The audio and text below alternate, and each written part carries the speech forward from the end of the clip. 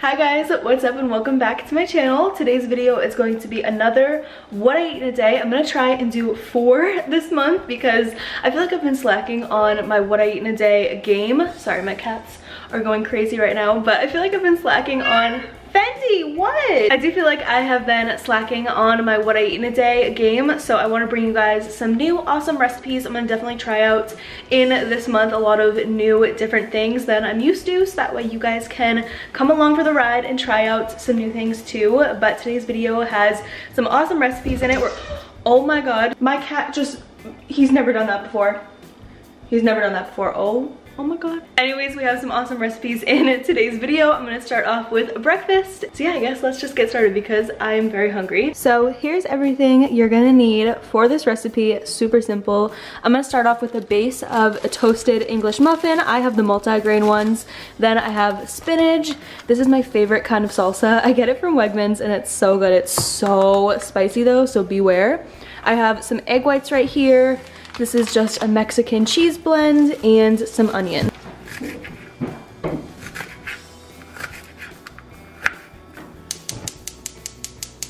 Alright, so on a low heat, I'm starting off by sauteing a little bit of chopped up onion, and then I also added in some garlic. I forgot to show you guys this, but this is just some little minced garlic in a jar. Added a bunch of that in because I love me some garlic, and I'm just waiting for the onions to get a little bit caramelized, then we can add in the rest of the stuff. As for the spinach, you're gonna wanna add a ton of this in, or at least as much as you can fit into a handful. So I know this may look like a lot of spinach, but in about a minute, this is gonna shrink down into practically nothing. So definitely don't go light on the spinach because it'll cook down and be virtually nothing at the end. As you can see, the spinach is already cooking down really nicely. So now I'm gonna go ahead and pour in my egg whites. I honestly don't know how much I'm gonna use. So just so you guys know, it says the serving size on here for 2 whole eggs, or 2 whole egg whites of eggs, is 1/3 cup. So that's probably what I'm gonna use. I'll measure it out and everything to make sure I don't add too much because I feel like that could easily happen.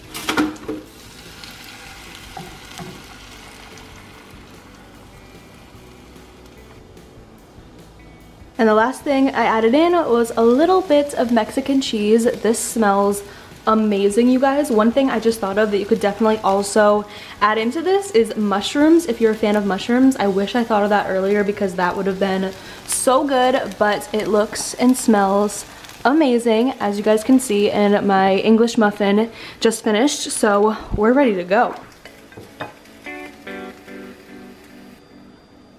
You guys know by now I can't go on eggs without some everything but the bagel seasoning from Trader Joe's, so I'm gonna add a generous amount of this on top as well because this just really transforms anything. Doesn't this just look amazing? Okay, the last step, for me at least, is to add a little bit of my favorite spicy salsa on top because this will just give it a little bit of a kick. You guys know I love me some spiciness, so this for me is like very necessary.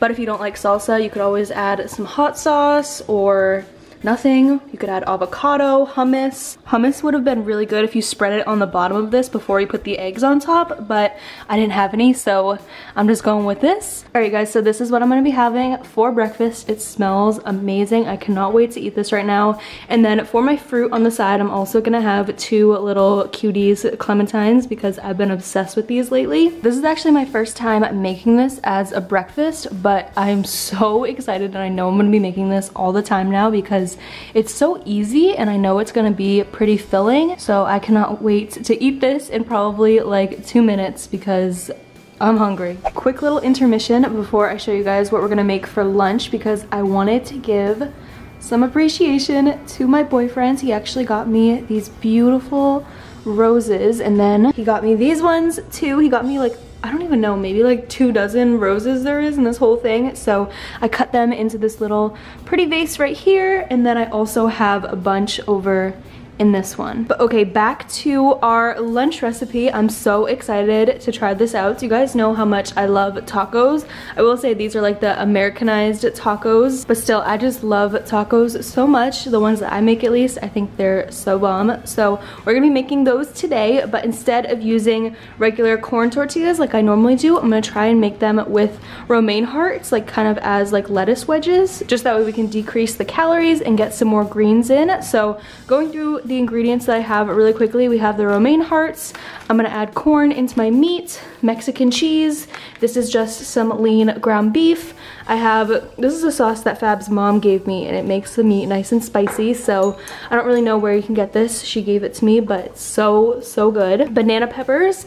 I've been on a banana pepper kick recently, so I have to add those in. I have the same salsa that I used from breakfast, an onion, some garlic, an orange pepper, and that's it. So that's all I'm gonna be adding to this. Gonna be a pretty quick recipe. The only thing that takes a long time when making these is like the assembly of everything, but I'll show you guys everything. So I guess let's just get started. I think I'm gonna start by cutting up a little bit of the onion and the pepper.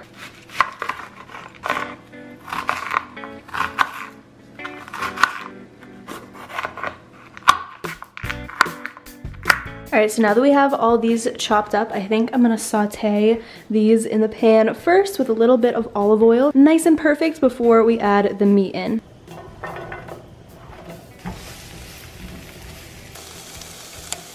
So I just attempted to prep my little lettuce lettuce shells. I don't know what I would call this, lettuce wraps, but I've honestly never done this before, so I really don't know if I'm doing it right. Lulu literally loves lettuce. It drives me insane. Anyways, what I did was just wash this lettuce, and then I cut off the ends of it a little bit, and I'm assuming like 3 is gonna be a good serving size for me, and then I can just kind of like, you know, hold them like you would a regular taco, but instead it's lettuce. I know this is like a really common thing, but this is new territory for me, so that's why I'm like so confused by the whole thing. Over on this side though, the veggies are pretty much all nice and done, so I'm gonna go ahead and add in the meat right here. I'm gonna add the whole thing and just cook it all, so that way I have some leftovers for the week. Okay, also, you guys know my obsession with this seasoning, so I'm probably gonna add a little bit of this in. If you guys have never used the yellow Goya, trust me, I forget what YouTuber put me onto this that said it was really good, and then I ended up trying it,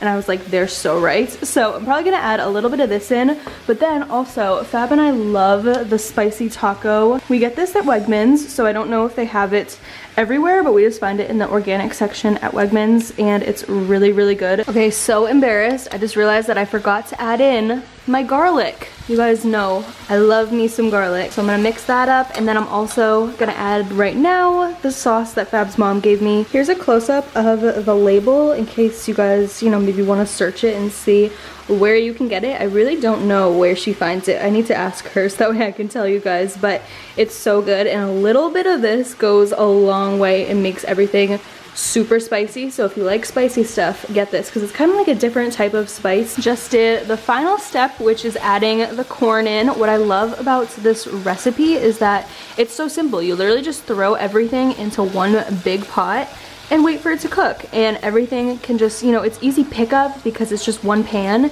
don't have to worry about a million different things getting dirty. And you can make a ton of this, so that way during the week you can always have leftovers, and you can easily quickly assemble them if you want like a quick dinner or something.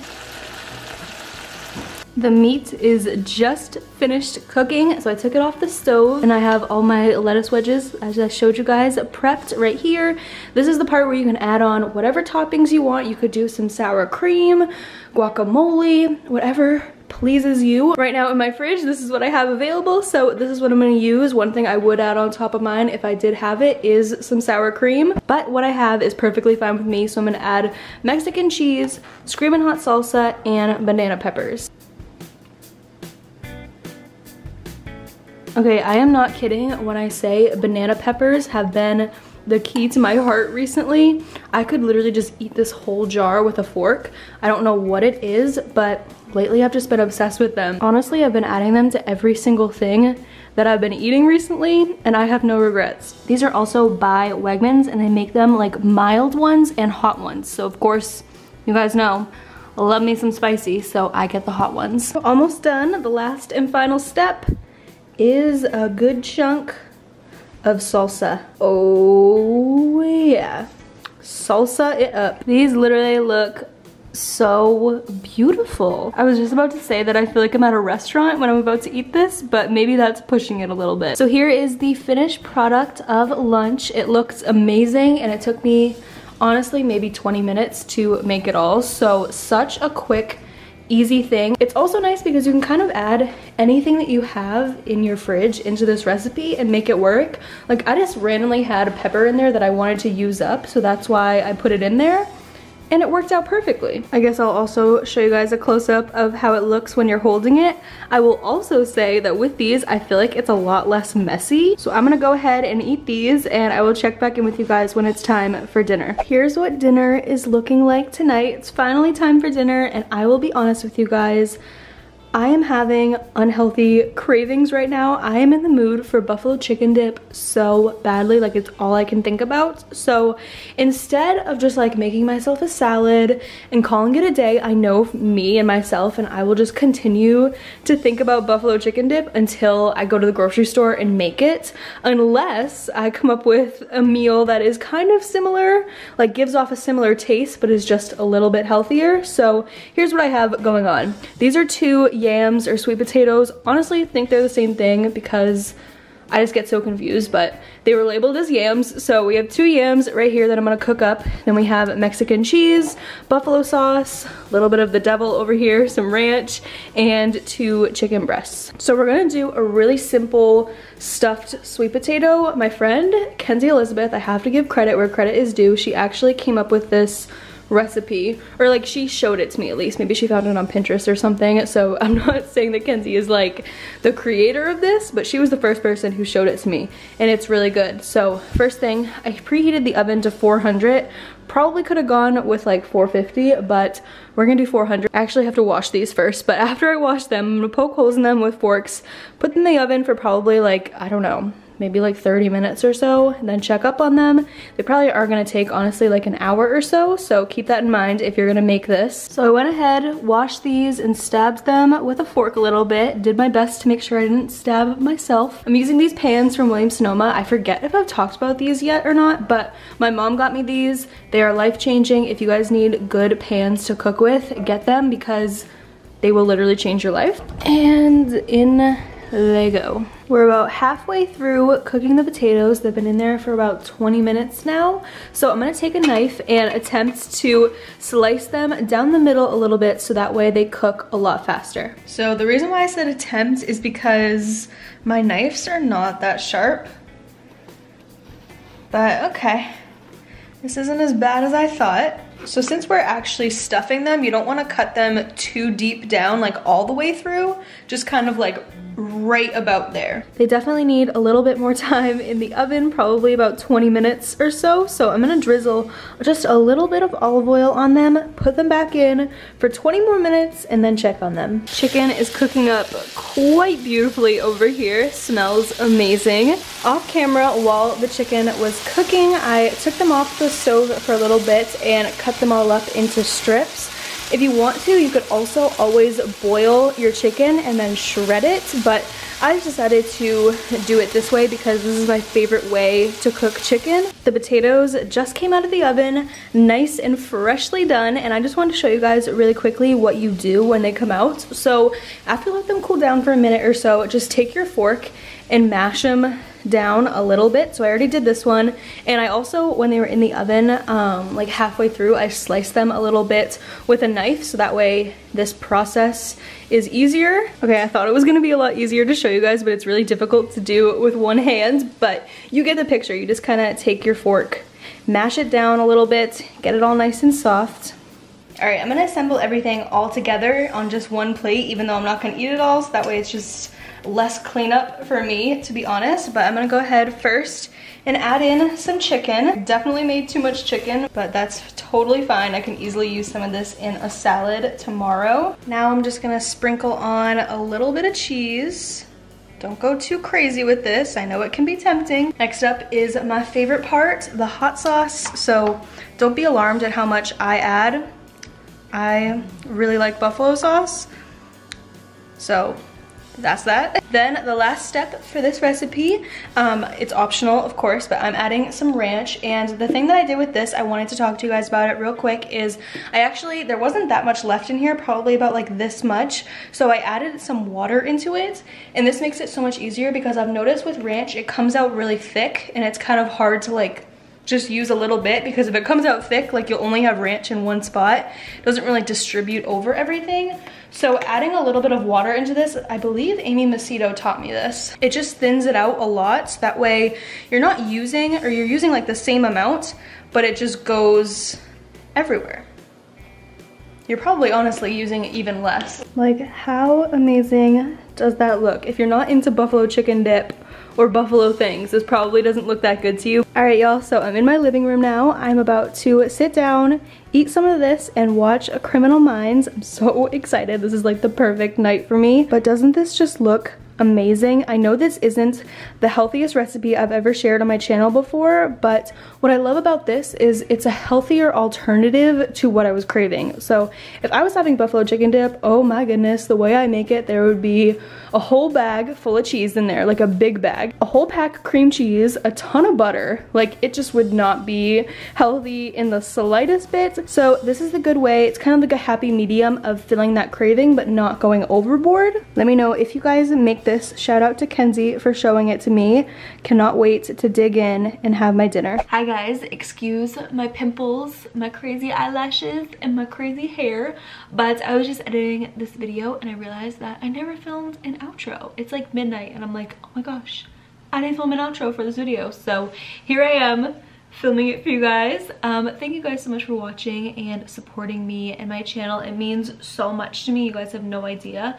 Make sure to like this video if you guys want to see more of these, and subscribe here if you're new, and turn on my notifications so that way you don't miss any of my uploads, because I love uploading on here. And also check out my main channel, Molly's Life, if you want to see more lifestyle videos. And also, my boyfriend actually just started his own fitness channel. I don't know if by the time I'm uploading this if he's gonna have any videos up yet, but I'm helping him with everything. If you guys are a male viewer, or if you're just a female viewer that likes fitness and working out and anything that is involved with that, definitely check out Fab's channel, because I'm going to be helping him with it and he's really excited about it. So I'm excited for him. So make sure to go subscribe. When I'm filming this, he's almost at like 200 subscribers and I really want to get him to like 1,000. So go check out his channel. Yeah, I love you guys so much. Thank you so much for supporting me and my life. It means so much. And I will talk to you guys in my next video very soon. Bye.